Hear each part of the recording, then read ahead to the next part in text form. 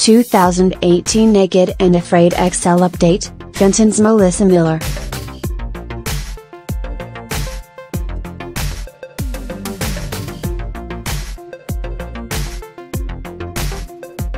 As we reported last month, Fenton High School grad Melissa Miller is competing in this season's edition of the reality TV show Naked and Afraid XL.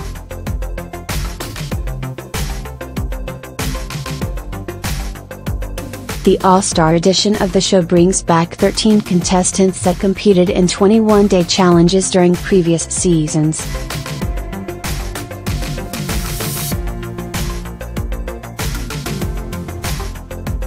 The XL edition extends the challenge to 40 days.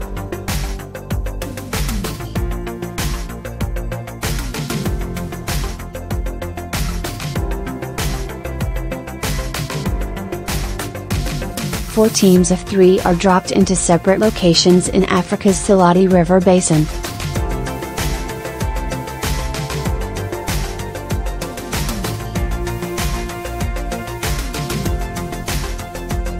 An area avoided by local tribes due to its reputation for being the home of aggressive lions.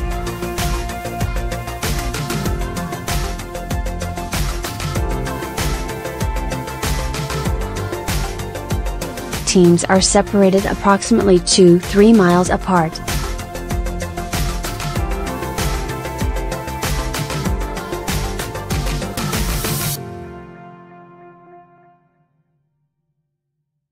Unknown to the 12 contestants, a 13th individual is also competing on his own.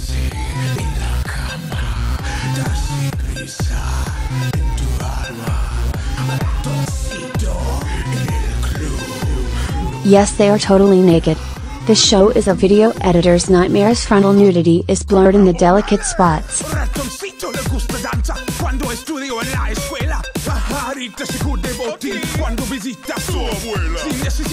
However, if you tune in, expect to see naked bottoms on camera shots taken from behind.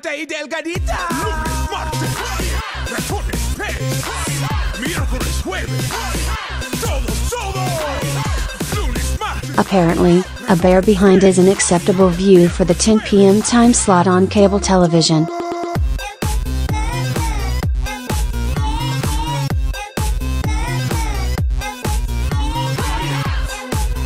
Videos in the article are clips from the actual show and contain nudity. Teams are composed of a mixture of men and women.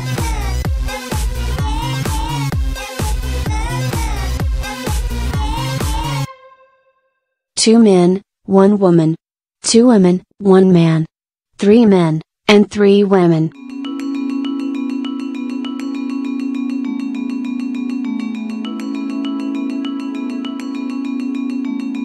Melissa is on the team with 2 other women. Their location is an area known as the Noja Cliffs. Melissa's teammates are Kayla and Lindsay.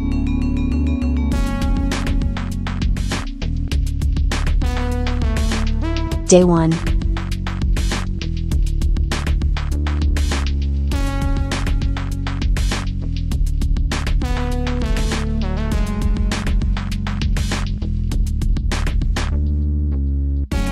The primary focus of their first day in the wild is to build a boma.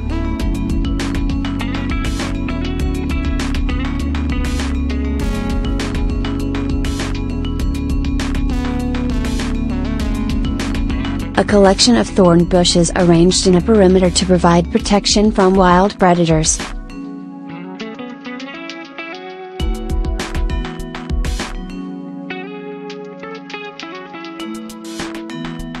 The girls select a location with a high bank at their back and only need to close in 3 sides to have an effective boma constructed.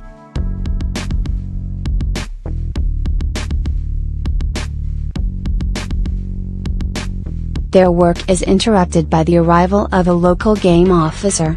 She brings news that sends a chill through the team.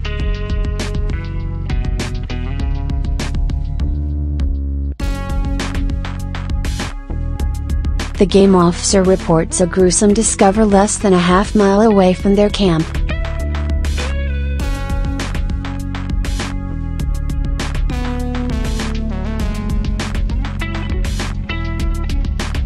the bodies of 2 poachers killed by lions. She encourages the women to complete their boma prior to dark and make sure it's secure.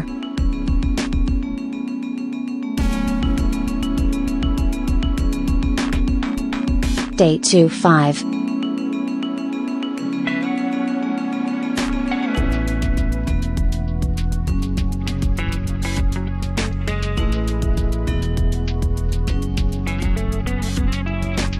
After a safe night, Melissa and her team wake up and explore the area around their boma.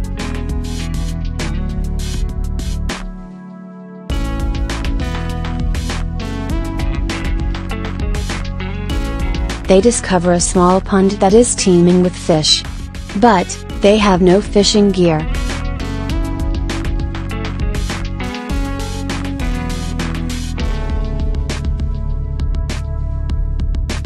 Wading into the water, they attempt to catch the fish by hand, a fruitless effort. They come out of the water looking like mud wrestlers.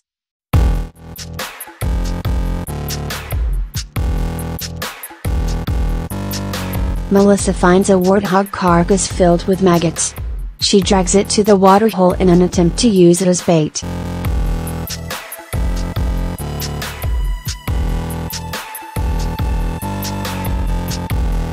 Again, with no success. They return the next day with their bow and arrow.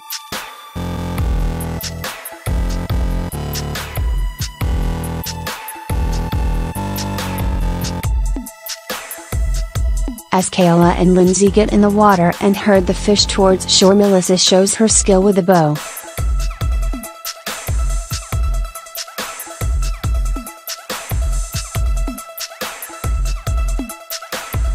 They return to their camp with enough fish for a satisfying meal.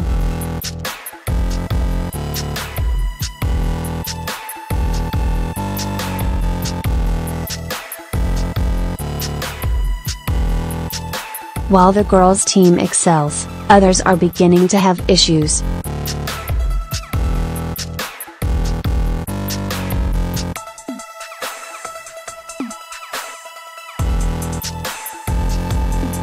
Clarence from the 2 men, 1 woman team is stung by a scorpion. While he battles through the pain, his blood pressure spikes.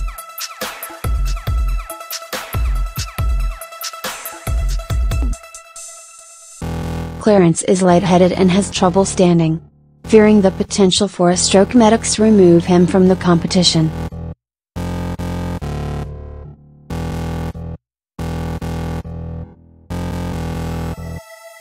Jeremy, a member of the all-male team, suffers from constant nausea. His weak stomach presents a problem for his continued participation.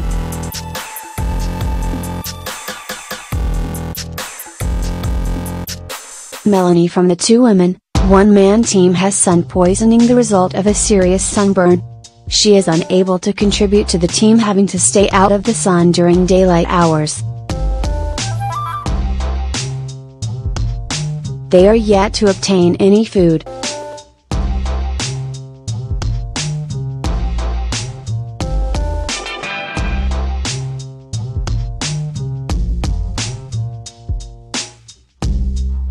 Day 6-7.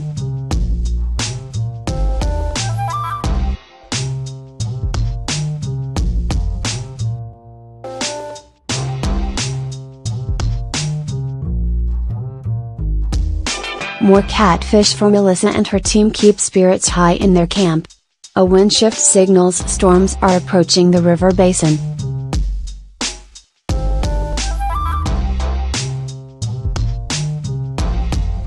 The competitors appear poorly prepared to face a major storm.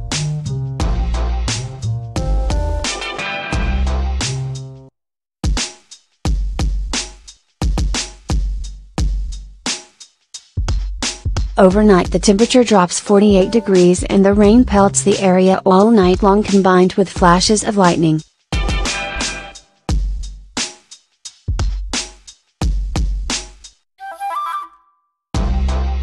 Morning dawns dry, but cool and cloudy.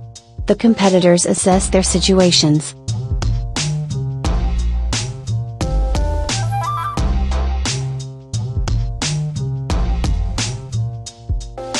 Melissa's camp suffered a landslide on the sand cliffs that comprise a border of their boma.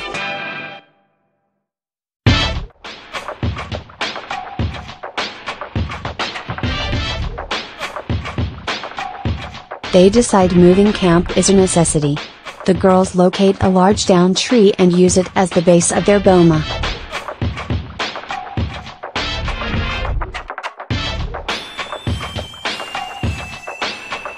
The team of 2 women and 1 man set out to find more and more suitable camp and hopefully a food source.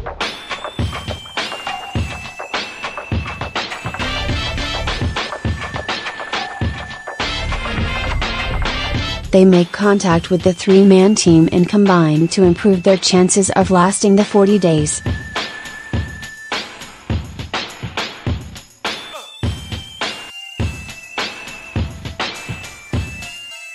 Unfortunately, after getting his 2 female partners safely to another group, Duck succumbs to missing his family and taps out on day 7.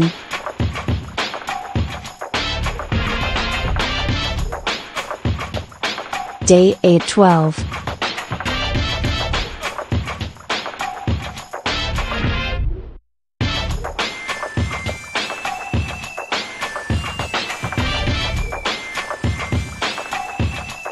A hailstorm hits the basin on day 8, bringing with it a cold front and more torment for the competitors.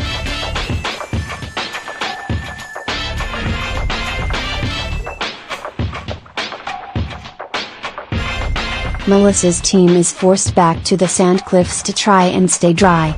After the storm, they work to improve the protection of their boma.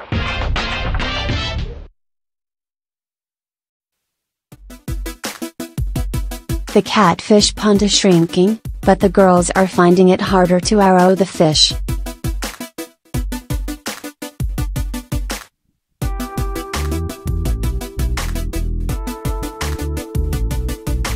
The catfish seem more aware of their presence and stay deeper in the pond.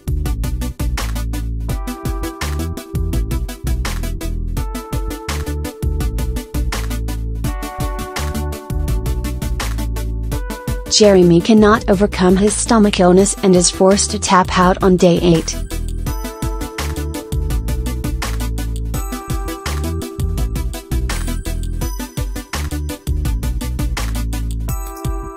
The combined teams collect a bunch of frogs and fry up the feast.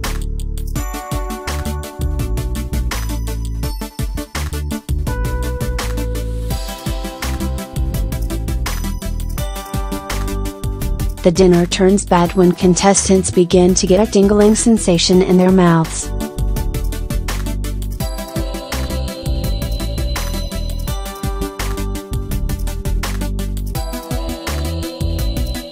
Most of the meal is vomited up and frogs are removed from the menu.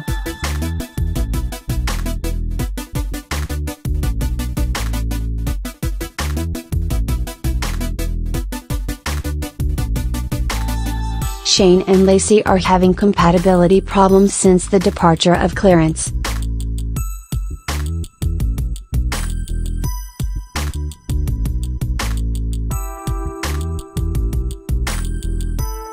During a hunting trip, Lacey encounters the combined team and they return to camp with her.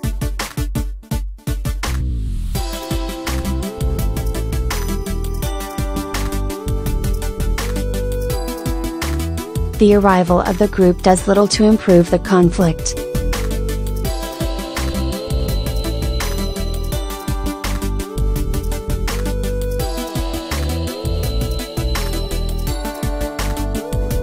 Day 13-20.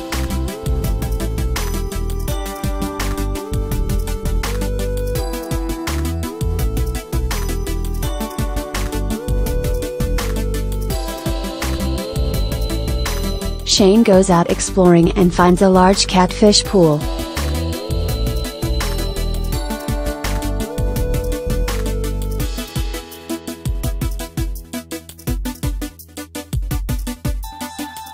He convinces the combined team to go to the pool to work as a team catching them.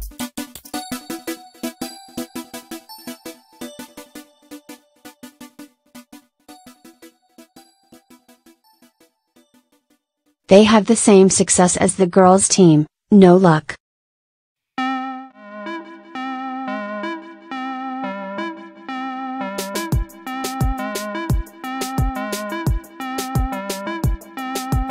They do manage to grab an ale and it produces a good meal for the 6 team members.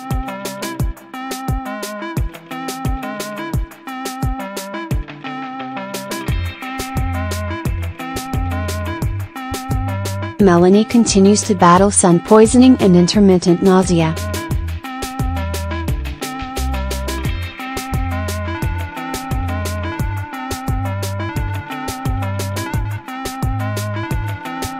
Naked, she is unable to get relief from the constant sun, and sunburn is a daily occurrence.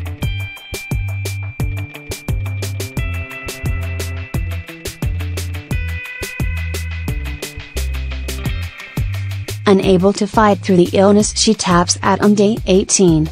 The lack of protein is weakening both teams.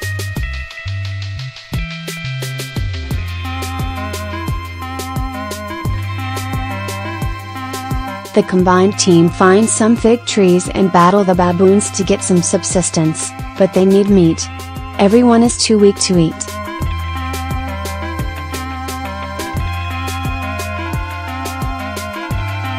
Melissa and her teammates take to hunting in an effort to provide another source of food for their group.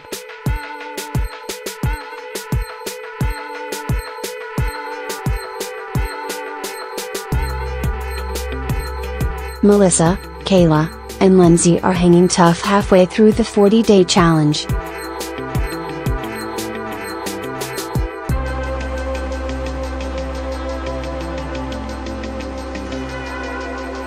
They must find a consistent source of protein.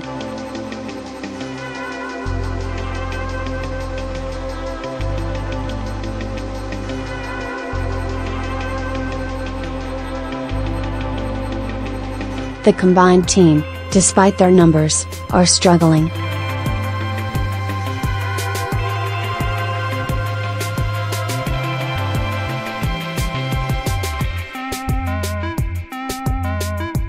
Look to the Lasco Press to follow Melissa's adventures in Africa.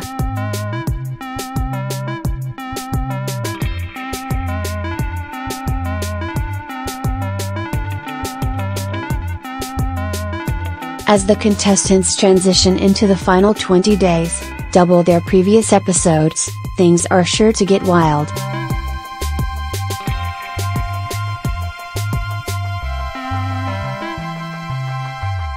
We'll keep you informed of the conclusion.